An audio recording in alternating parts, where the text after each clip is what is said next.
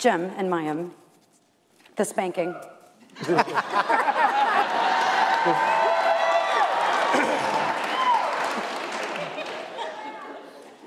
Just go. Well,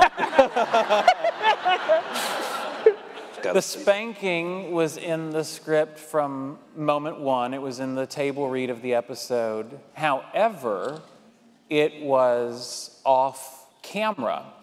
And it was like this trio of a joke that went on. There were 3 things we did throughout the episode that were supposed to be off camera, and we would pan to these, I guess, monkeys in your apartment, you know, see no evil, hear no evil, whatever. And the naughty happened off camera. Well, throughout the taping, it was like we were dropping one monkey scene, and we were doing it on camera, we were dropping another, and by the end of the taping, it was like, we're going to do this damn spanking on camera. And it was, I would say, one of the hardest things I've ever had to do because I found it tremendously amusing. And I was pissed because I thought, well, damn it, I would have practiced how to control myself if I'd have known all week. But all week I was slapping that ass off camera. And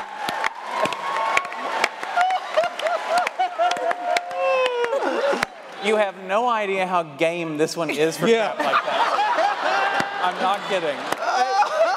What?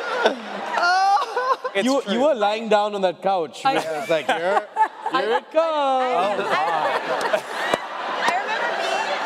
I remember being in my dressing room while you guys were shooting that because it was the end of the show, and I didn't know there were any, I still thought it was off camera.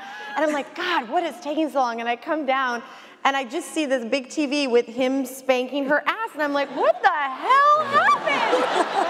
What have I been doing? What did I miss? It was very visual. They've never requested that many takes before. It was a lot of takes.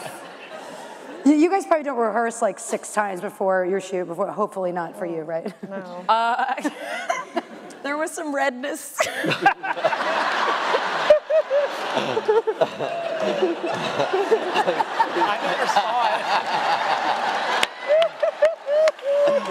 I never saw it, but I did ask her. And I told her, I said, look, to get the sound we want. I said, you let me have it. It's all in the name of art. That's right. Wonderful. Okay, I think this is coming from a movie theater out there in Overland, Kansas. Hello, Overland, Kansas. Cool. And I think this is a pretty one to pick since everyone's wearing Bazinga shirts like this one here. Who else is wearing a Bazinga shirt? Raise your hand. There you go. So I don't know if this would be for you guys or if it's some crazy thing that somebody else came up, but how did the word Bazinga originate? Stephen Engel. Stephen was a writer on the show, I think, in the second season, I think. And that was Stephen's word for gotcha. And he would use it in the writer's room. He would often use it by, he would put together a hollowed out grapefruit. Yes. And give it to me.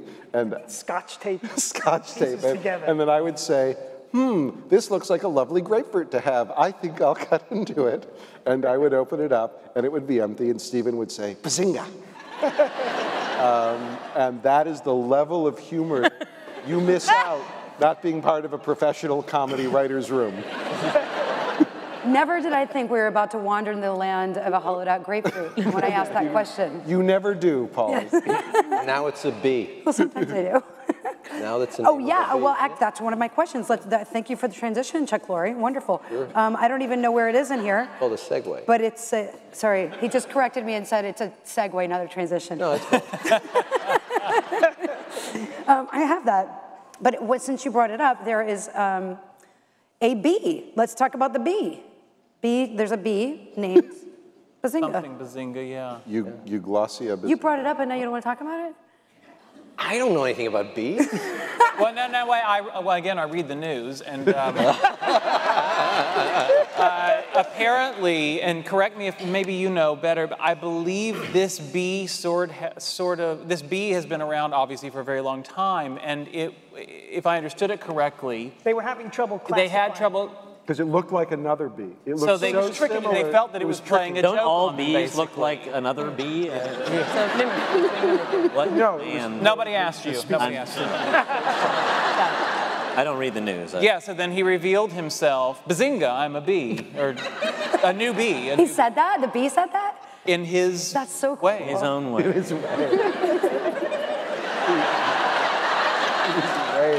This is one of those times where I'm glad I don't understand English that well. You could have been, if you opened up a taped together grapefruit and the bee came out of there, it could have been. There's also an asteroid named Sheldon Cooper. Yes. Really? Yeah. Please don't hit Earth. I don't know anything about that. You don't know about that? No, I mean, I knew it existed, was but I in the don't know news. why they The news, did yeah. that. No, there's a Sheldon Cooper asteroid. Wow. Be kind to us, Sheldon Cooper.